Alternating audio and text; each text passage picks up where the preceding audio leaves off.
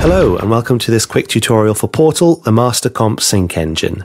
In this video I'll show you how to use Portal to stay in sync and in context whilst working in your pre-comps. So I have this little demo here, and as an example what I'm looking to do is have the numbers appear as each eye opens.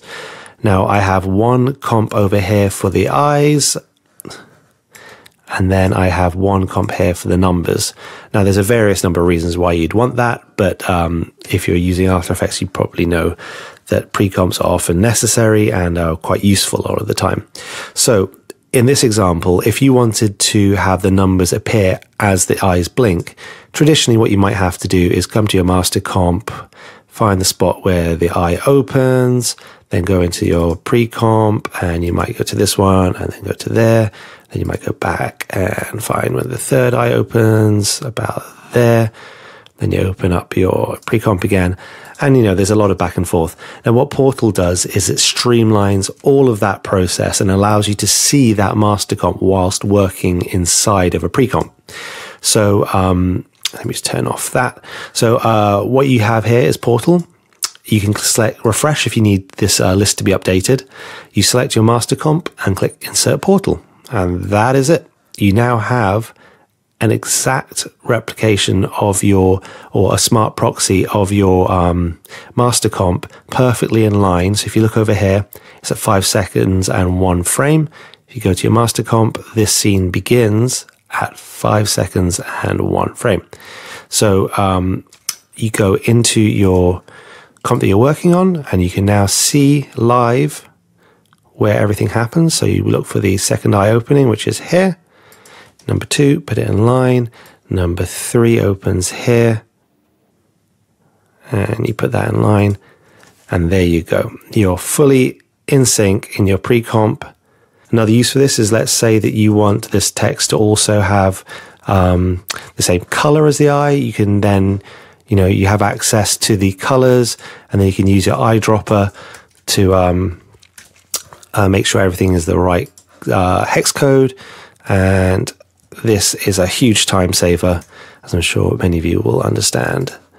Now, because this is a smart proxy that's being created, let's say you wanted to, let's hide the first animation, and you decided, well, actually I want the background for this to be this dark color. So let's move both of these pre-comps over here.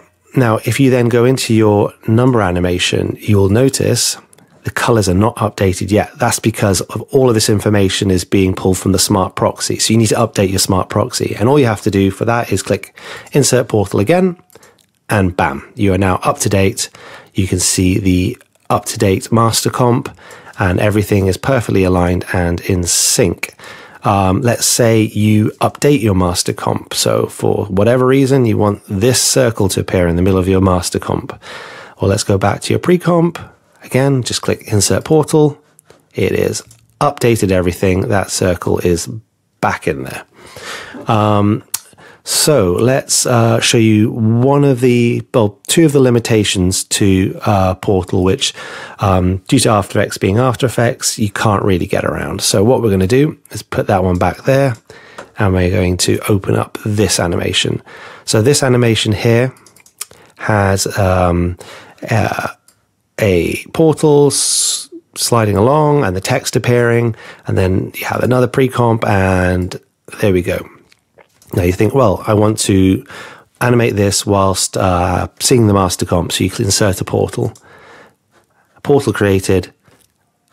Oh, and hang on, let me put that back. It would be set to normal, as you would see this, which is you can't see the master comp. But as you guessed it, there is a way around this in that you can set that.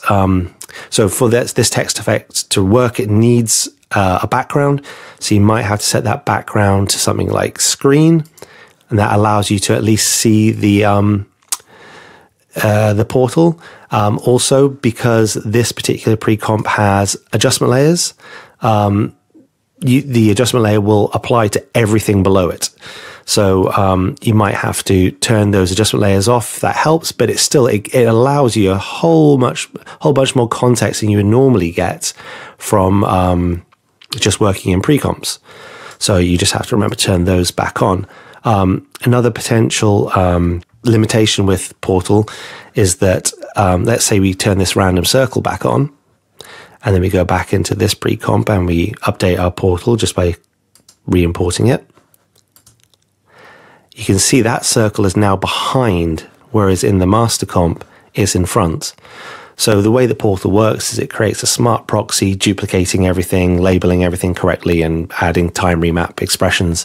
But the layer stack is baked in. So this is a pre-comp, which is within the proxy, the Portal proxy, which so it goes at the bottom of the stack, and this text will have to be in front of it. But again, slight limitation, but it's better to work with this than to be utterly blind and to have no context at all with what you're working with. So with that in mind, that is Portal, how to use it, a couple of the limitations, but overall I think it really, really helps you speed up your workflow. I make a lot of lyric videos and stuff like that where I want, the lyric animation to be on one comp and then the video animation to be on another. And I've spent hours and hours and hours of my life flicking back and forth, making sure effects work, making sure colors work, making sure sizing work, making sure alignment works. And so that's why I created Portal, so that I could be working inside of a pre-comp whilst being confident that it works within the master, within the overall animation that I'm making. So yeah, that is Portal, the master comp sync engine.